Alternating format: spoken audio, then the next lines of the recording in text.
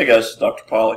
We're going to do exercise 1, and if we look at exercise 1, which I'll bring it over here real quick, you'll notice that it's basically just a base with a hole in it, and then we're going to have two extrusions on the left and right, and then after that we're going to go ahead and put tapped holes into them. This is the front view, top view, right side. The easiest way to draw it would be from the top view because I can get the base done right here. The width is 6.5, the depth is 5, so it's 6.5 by 5. I'm going to extrude it up 0.375 to get this base.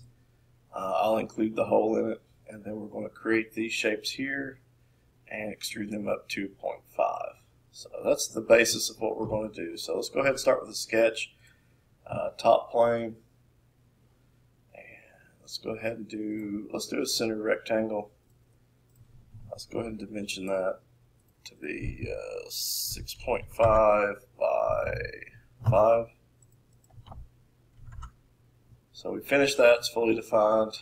Let's go ahead and put that circle in. You'll notice that they don't have any location dimensions for this circle, so it's assumed to be centered. So let's take a standard circle. Let's go ahead and dimension that to be 1.5, and we'll finish. And now I'm going to go to, with the sketch highlighted, I'm going to go to features and say extrude base, and it's 0.375 thick. And now I'm going to say I'm going to extrude on the top surface, and I'm going to create two rectangles, one in this corner and one in this corner. Now I don't want to do a lot of dimensioning that I don't have to, so I'll click this line, hold control and click this line, and I'm going to make them collinear. And what that says is that both lines, you can see this little relation here, is that both of these lines are set on the same line. So if I move one, the other one will move as well. Alright, so let's put some dimensioning on here. They're 2 inches by 2 inches. Notice that it went ahead and moved this one down with it. Here this is 2 inches. This is also 2 inches this way. Alright, and it has a 1-inch fillet right here, radius of 1 inch. So we'll go ahead and put a fillet 1 inch on this corner and this corner, and I'm going to finish it. And we'll go ahead and finish our sketch.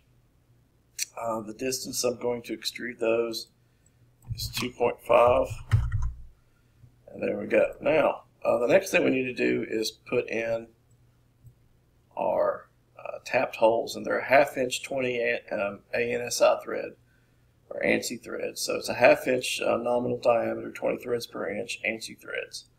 Okay, and it says use the default settings for that. So we'll just go ahead and do that. So I'm going to use Hole Wizard. It's going to be a tapped hole. It's going to be a standard tapped hole, ANSI inch. Size is 1/2 20.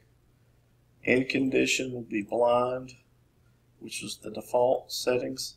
Make sure that there is near side countersink is not selected. That kind of gets annoying. Sometimes it sneaks in there. And then I'm going to do position. On the position tab, I'm going to pick the plane that I want these holes to appear on, which is the top of this.